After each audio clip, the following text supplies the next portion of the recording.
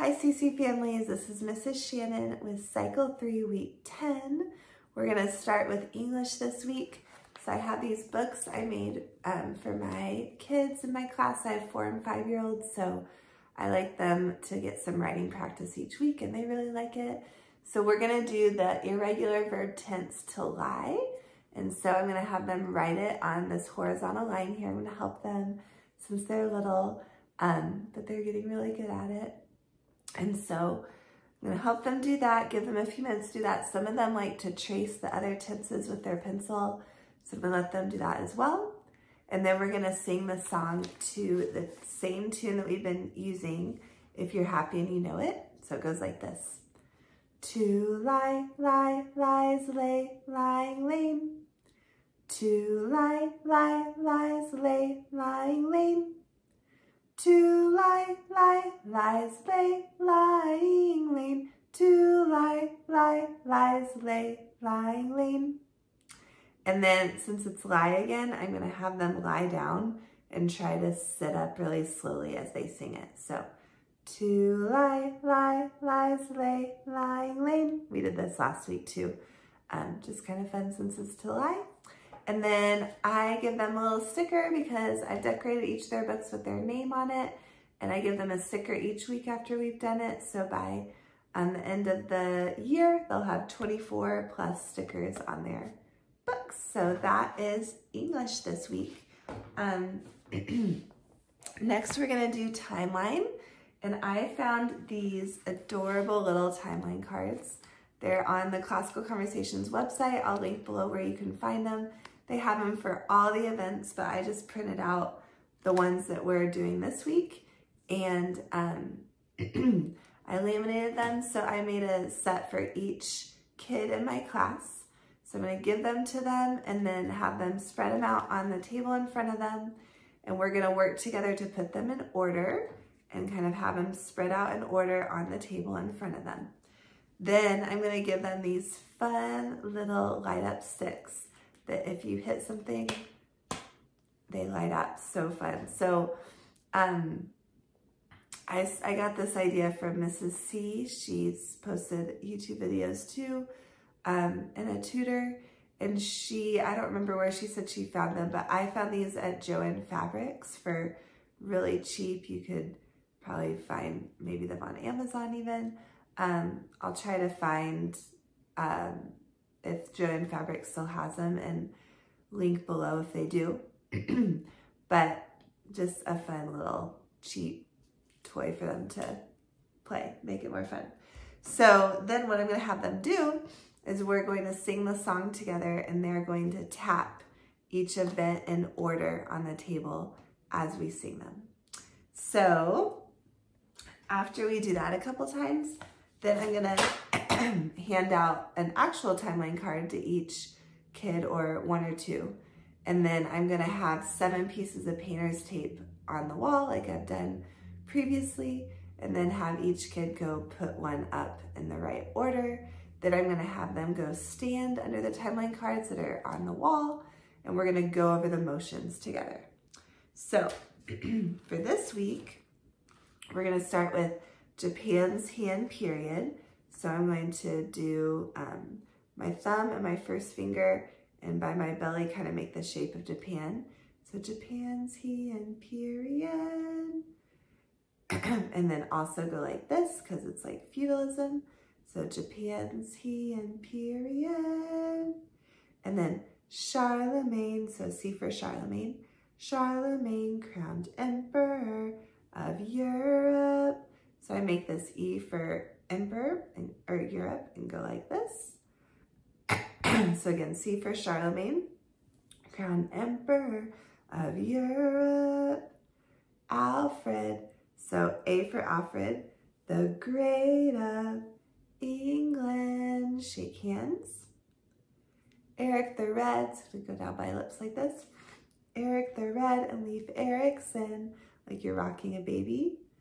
Norse explorers, Valdemar the First of Kiev. So first of V, and then first of Kiev. Byzantine, so B, Emperor, you can make your E and make a sash. Basil the second.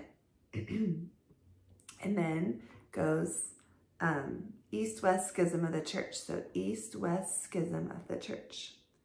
So I'll do that one more time to kind of the tune. So Japan's he and period, Charlemagne crowned Emperor of Europe, Alfred the Great of England, Eric the Red and Leif Erikson, Norse explorers, Valdemar the First of Kiev, Byzantine Emperor, Basil the Second, and then East-West Schism of the Church. So that is timeline this week. So after timeline, we're going to do geography. And so I have my Baldy here that's going to help me with geography. And I have these trivium tables that I outlined the states that we're going to do this week. I have these little erasers that I find different places like Dollar Store, Office Depot. My 4- and 5-year-old class just loves them, so I'm trying to find ones for each week. And then they touch each state as we talk about them. So Helena, Montana, Boise, Idaho, Olympia, Washington, Salem, Oregon, Juneau, Alaska. And this week, what I'm going to have them do is I'm going to have them write the initials of each state on them. And first, I didn't say every week I've been having them trace the continental United States. So I'll have them do that again. It gives them a really good idea of the shape of the U.S. And then I'm going to have them write the initials of each state in. And what's fun about that is then I can say, okay, does anybody remember what state has the MT in it? Oh, Helena, Montana. Or anybody remember the capital of the state that has ID in it? Boise, good job. And then I could say, okay, we're going to go around and we're going to erase each initial now. So now I want us to erase the one that's in Olympia, Washington. Okay, that's WA. And so there's lots of things you can do with it. So I'm going to have them do that. We're going to sing the little tune. So again, it goes like this. This is the classical conversation song. And Baldy's going to help me here. So I like to have him, and I kind of fly around the room as we do this and like, you know, touch a kid's shoulder, tickle them on the cheek or something, and they love it. So, Helena, Montana, Boise, Idaho, Olympia, Washington, Salem, Oregon, Juneau, Alaska. So that is what I'm going to do for geography this week. Okay, next I'm going to do math, and we're learning about the squares. So this printable is from Kimberly. I'll link her below. She has ones for science and history too, and she does the hymns that you can do with classical conversations each week, which I do at home with my kids and really like. So we're going to do the squares. Sorry, the frog in my throat. I've had a cold. So we're going to sing it to 1, 4, 9, 16, 25, 36, 49, 64, 81, 100, 121, 144, 169, 196, 225. That's to the tune She'll Be Coming Round the Mountain. And for squares, I'm going to have painter's tape and put a big square on the floor. And then as we sing this, I'm going to have first the kids walk around the square as we sing, and then I'm going to have them kind of run slowly around it or skip. And I'm going to have them jump in and out of the square as we sing. So kind of fun. You could have them like tiptoe inside and outside as they sing. So lots of things you can do with that. So that is what I'm going to do for math. For history, we are going to do silly words again. And so, because my kids love it. So first, I am going to say the history sentence the normal way and have them listen really carefully. So I tell them, gotta listen really carefully so you know what it is the right way. So it goes like this. Tell me about manifest destiny. President Polk believed that the Mexican War and the Gadsden Purchase in the mid-1800s affirmed Americans' manifest destiny to spread across the continent. And then I'm going to say, okay, I'm going to read it again, but you have to listen really carefully. And if you hear a silly word in there, raise your hand and let me know. So I'm going to start with President Polka Dot. Polka Dot? No, what should it be? Oh, President Polk. Oh, sorry. Okay. President Polk believed that the grilled cheese? No, what should it be? Oh, sorry, Mexican War. Okay. So let me try again. President Polk believed that the Mexican War and the macaroni purchase. Macaroni? No, what should it be? Gadsden Purchase. Oh, okay. So you can see I go back and read it the right way every time until the new silly word. So they hear it the right way a lot. So then I did Santa's Manifest instead of America's Manifest. And I did Mermaid instead of Destiny. And then I did Cheese Stick instead of Continent. Obviously, you can do whatever you want. My kids absolutely love it. They say it's their favorite part. So I'm going to do that. I also am going to probably send this home with them, this Etsy coloring page. I have one for science too. I'll link below where I find those, but I really like sending those home. Or if we happen to have, you know, time at the end when we were reviewing, it'd be a good thing for them just to color and kind of chill while they listen to some review songs. So that is history. So for Latin this week, I'm going to do the same thing I did last week. We're going to sing the song to the tune of Yankee Doodle. I made these little horses, or little ponies, I should say, because Yankee Doodle rides on a pony. And so I just did a simple face cutout, felt. I cut out 2 of them so I could put the yarn in between and his little eye, and then a paper towel holder. So again, I'm going to start with last week, and then this week, and then next week all in one song. So it goes like this. Latin verbs have different endings called conjugations. Latin has no translation for articles. A and the Latin nouns and pronouns have different endings called declensions. These are Latin rules. And so I'm going to have them ride their ponies around, maybe just normally first, and then kind of rougher, and then really gently, and then really slowly. So that's what I'm going to do for Latin. And then for science, we are learning about the parts of the respiratory system. This printable is from Kimberly. I'll link it below again. And then I have this coloring page from Etsy I'll probably send home with the kids. So you could kind of point to where each thing is if you want. We're going to, as we sing the song, to the tune of Supercalifragilisticexpialidocious. So it goes like this. Try to do it with the hand motions too. What are some parts of the respiratory system? Nose, pharynx, larynx, trachea, and bronchi. Bronchioles, alveoli, lungs help your breathing. These are some parts of the respiratory system. So I'll sing it one more time. What are some parts of the respiratory system? Nose, pharynx, larynx, trachea, and bronchi. Bronchioles, alveoli, lungs help your breathing. These are some parts of the respiratory system. I'm probably just gonna teach my kids the song but you could kind of show them where everything is. So that is science this week. So for tin whistle this week, I have their little tin whistle beds that I gave them last week that they decorated.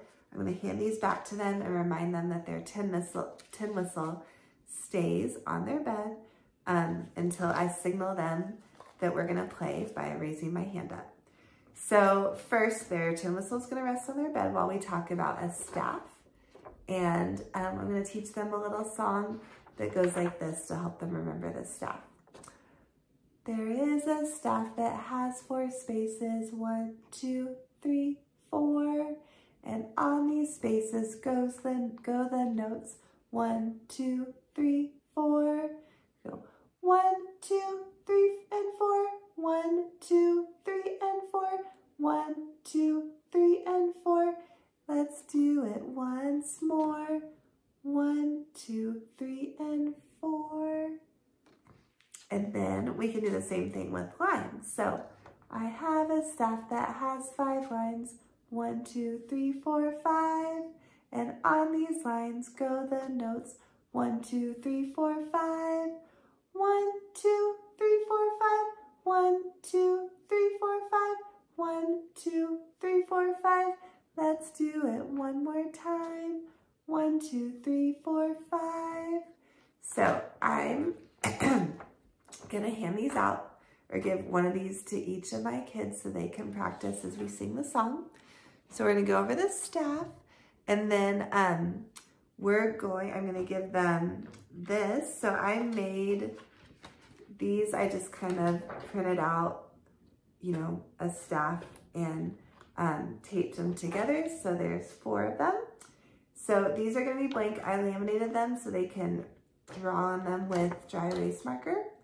But we're gonna talk about a bar line and a measure. So I thought this would be a fun way to do that. So I'm going to have them first practice trying to draw a treble clef. And then I'm gonna have them practice trying to draw a whole note and talk about how that is 4 beats. And then I'm going to have them try to draw a half note, and then a quarter note, and then an 1/8 note. So I'm gonna help them try to draw those. And then I'm gonna talk about a bar line. And so I'm gonna have them draw a line like this, and then I'm going to have them draw the time signature, so 4/4 time, and talk about how that means there's 4 beats in, or every measure has 4 beats. So then I'm going to pass out the Yankee Doodle song and have them try to find the bar lines and the measures. And depending on how we're doing, I'll have them try to play just the first measure of the song. So that's kind of my plan. So again, my kids are really little, so even just like putting their fingers on the tin whistle and covering the holes is really hard for them. So I'll see kind of how far we get. But I also will probably review with them the tin whistle song that goes over the parts. So it goes, do you know the tin whistle, the tin whistle, the tin whistle?